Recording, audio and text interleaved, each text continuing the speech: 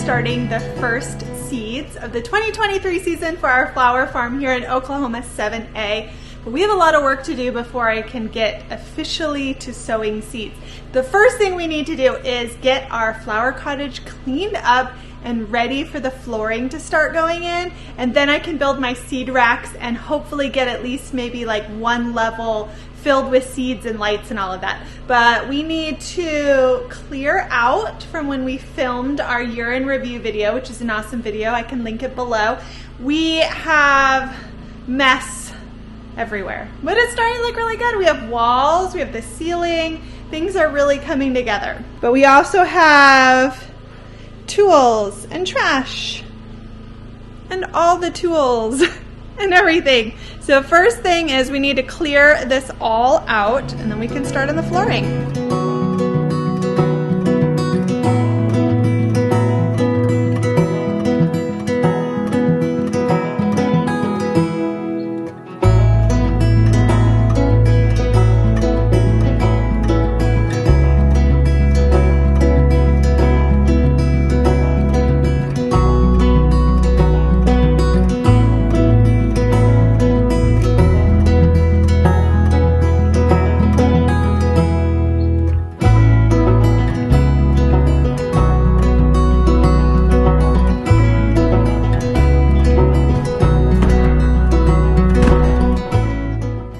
This side of the cottage shed cleaned out. I got the trash, I got the chairs and camera equipment and the vacuums. I swept it out because we're gonna lay flooring and we're gonna start on this side of the cottage and work our way towards the door. And the reason for that is right against this wall here next to our cooling and heating is where I'm going to have the seed racks. We have room for 2 side by side, and then if I ever needed it more towards the front of the cottage shed, I have room for a 3rd rack if I needed it, but I don't think I need 3 racks this year. I think 2 is gonna be sufficient. I've got the metal baker racks. They're 4 foot wide. So I'm gonna work on assembling them once Eric has laid enough of the flooring in that corner for me to put it on top, which is really awesome. And then if we get all of that done, I will sow some seeds. So quick little tour to get your bearings straight. We filmed a video about a couple months ago of the shed being delivered. So if you want a little tour of all of our plans and stuff, I'll link that video below. But this is about half of the shed looking this way, the flower cottage as we're calling it, not shed. And like I said, 2 seed racks here. We've got our cooling system. And then against this wall with the metal backing, I'm going to have shelves. So I have a flat working space, and I have storage underneath. And I think in time we're gonna add floating shelves here, which I'm really excited about. And then on this wall, we have our year at a glance calendar where Eric and I went through the whole year and we put on it like the big to-dos that we need to get done. It was a really helpful brain dump.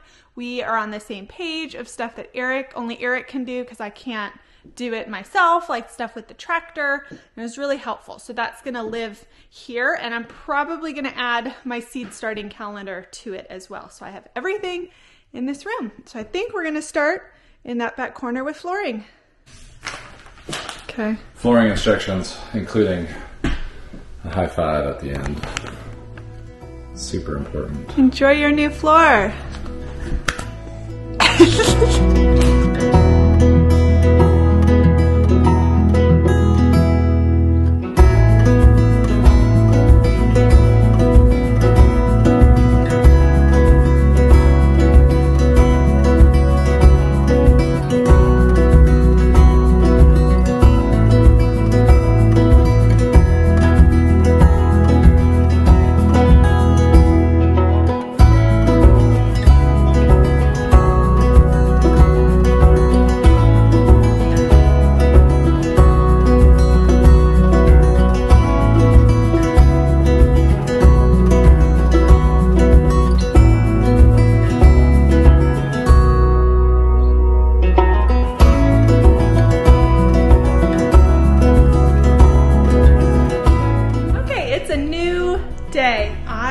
always underestimate how long projects will take, and they always take at least 30% longer than I anticipate, and the kids always kind of get involved and cause problems. So it's a new day, but I finally get to start my first seeds of 2023.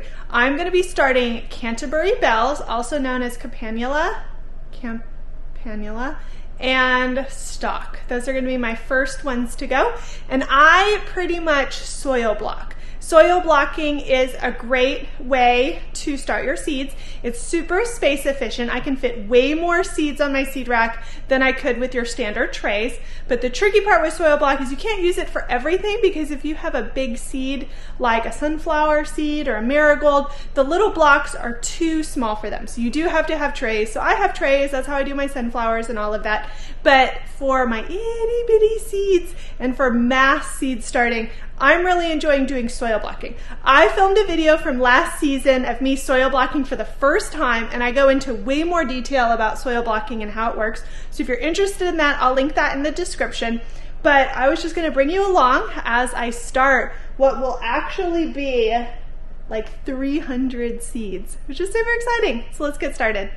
Got all my supplies here, hopefully trying to get organized and back into the routine. I've got my seed trays, I've got my seeds, my toothpick, and my little bowl that I use because the seeds are so tiny. I got my mud soup mix of soil and the soil block. There are 20 cells per block, and I'm hoping, be able to fit 4 in my tray. So first thing I'm gonna do is I'm gonna fill up all my trays, and then I'll get seed starting. All right, time to make a huge, gross mess. Gotta get my technique back. It's been a while since I did this. So there might be some flailing in the beginning. I'm just using potting soil, but technically there's like a special mix you can use for like perfect little blocks. But it's January, nurseries aren't as stocked. Perhaps a bit of laziness is involved. We'll see. Let's see my first block. Yay, you look so good. Feeling confident. Soil blocks can take a bit longer to make.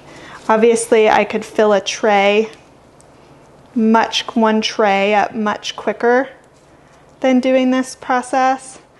But once you get your soil blocks made and going, on average, your seedlings are ready about 30% faster than in a tray. So like if I started zinnias in a 72 count tray, those seedlings would be ready to transplant on average in about 4 weeks. But when I soil block my zinnias, they are ready in 3 weeks, which is pretty awesome. Yes, I'm killing it. My pack of Canterbury bells from Baker's Creek doesn't list how many seeds are in, but it looks like a lot. So I'm gonna do 1 full tray of them, and then I have 50 stock and 50 Eryngium. I forgot about Eryngium. And so I'm hoping I can do 1 full tray. Oh, I'm doing such a better job this time than in that video I mentioned my first time doing this. If you use potting soil, one of the benefits of using like the special mix is it's much finer, and so it does a good job of getting into these little cells, whereas potting mix obviously has like some bigger pieces, some mulch pieces. So some people sift their potting soil.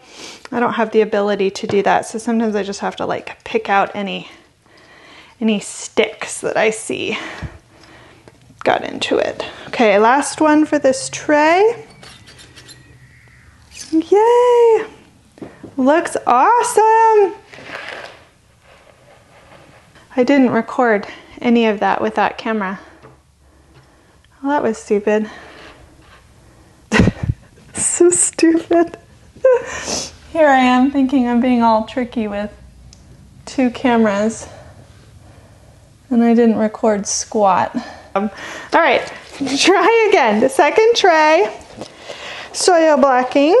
Goal for this one again is four brownie bites in. And if I have any extra that I run out of seeds and all of the blocks aren't filled, that's okay. They can just be there.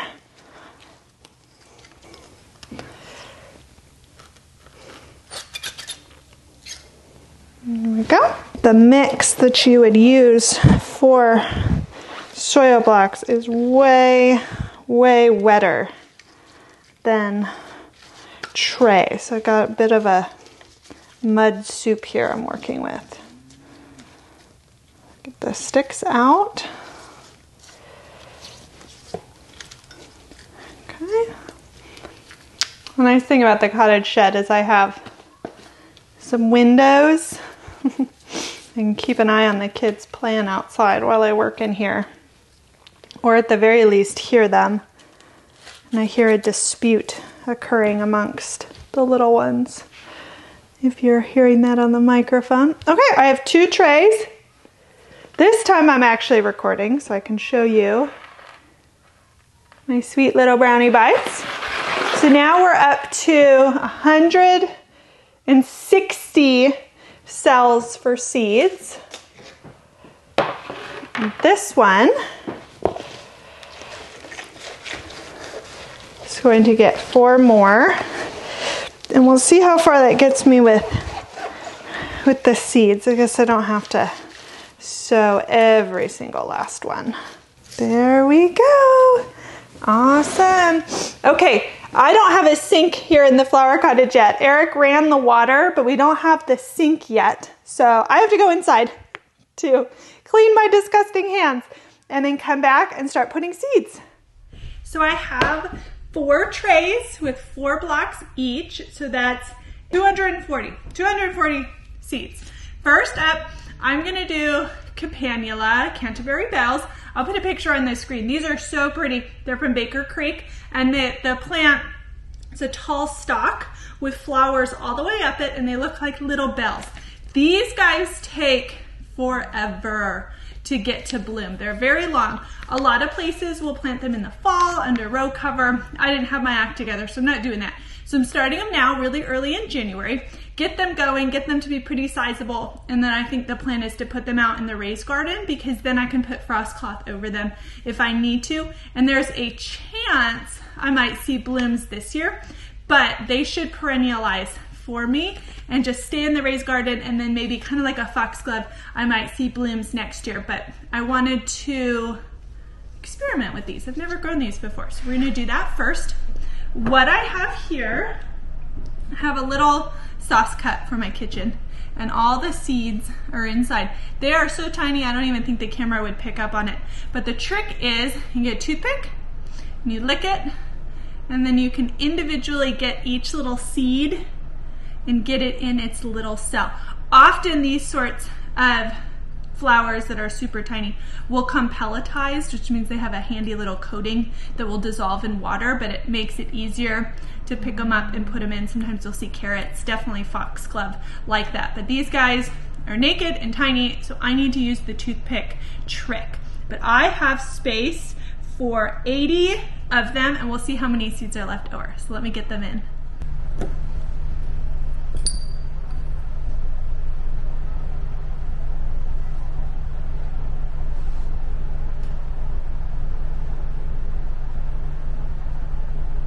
Oh my gosh, these are so tiny. There's no way your fingers could do this correctly without sowing like 3 seeds in a cell, which is not the end of the world. It's not a very expensive seed. I could do that and then just thin, but I really would like to get the full 80. So if I end up doubling up too much, I won't get there. This can be a nice, quiet, relaxing activity to do, or it can be highly annoying and stressful. I guess it depends on your personality. I'd say I'm maybe in between. Depending on my mood, I'd like to sit here and do this quietly, and then other times it's like I hear the children I can see the clock counting down at the time I have to accomplish this before anarchy ensues. And so I just want to like dump, scatter, and be done. But I will be disciplined and focused. So this is done. I'm gonna get it labeled and put it under the lights just for now to get it off my table and move on to stock.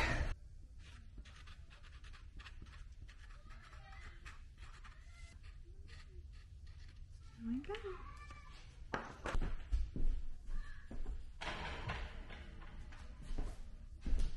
Last step for today, I have Eryngium, also known as sea holly. I'll put a picture on the screen. My mom got this for me, which I'm really excited about. It does well in cool temperatures. It's a long perennial, and the germination test rate on the packet is pretty low, which sometimes can happen with perennial seeds.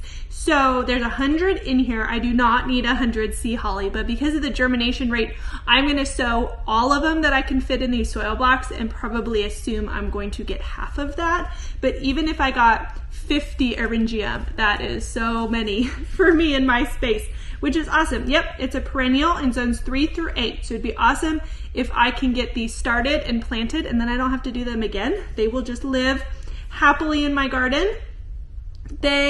Oh, this is interesting. They want to germinate at a warm temperature, but then they want to grow thereafter at a cooler temperature. So they're pretty fussy.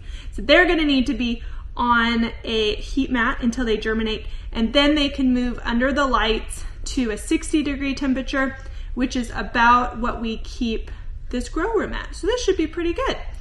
Does it tell me do not cover as light aids in germination? So it needs to be under a heat mat and under the lights, which is interesting. And that's the same as Campanula. So they can be nice little buddies on the heat mat together under the lights. So let's get these started.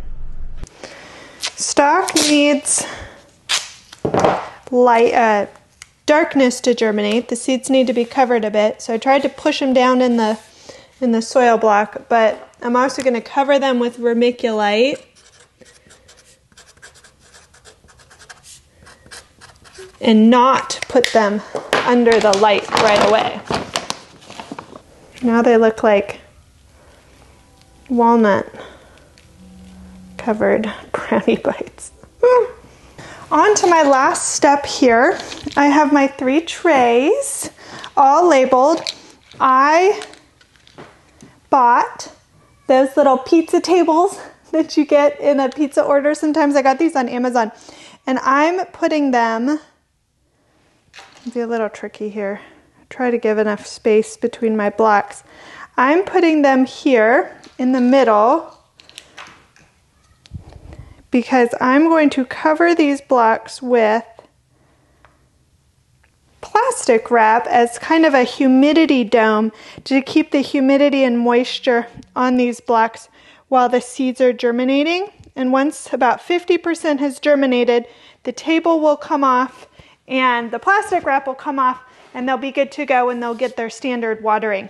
But I saw this little trick on YouTube, and I think it'd be very helpful because I don't really want the plastic wrap laying on top of the germinating seedlings and seeds, because the seeds can get stuck to them. When I go to take off the plastic, they can get ripped out, all of that. It's not going to be perfect, but it'll definitely help raise it up a bit. Ooh, let's see if I can, maybe I'll add another table. I definitely have enough. Can I add a table here at the end? It's not going to make these blocks very happy. No, we're going to wing it. We're going to wing it. Do it live. It's just a loose wrap. It's not tight because I don't want to restrict airflow. It just helps the moisture not leave so fast. Do it this way. It's light enough. This should be good enough. We should be okay. Come here.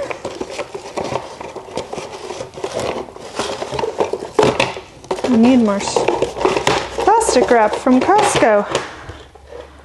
A little bit more, come on. Loosely lay it.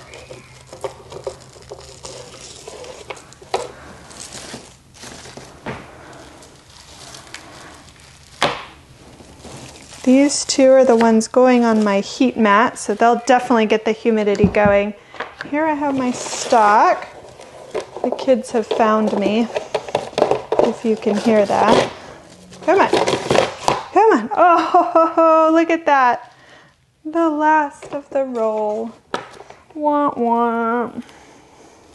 Well, that's what you're getting, stock, until I can go find more.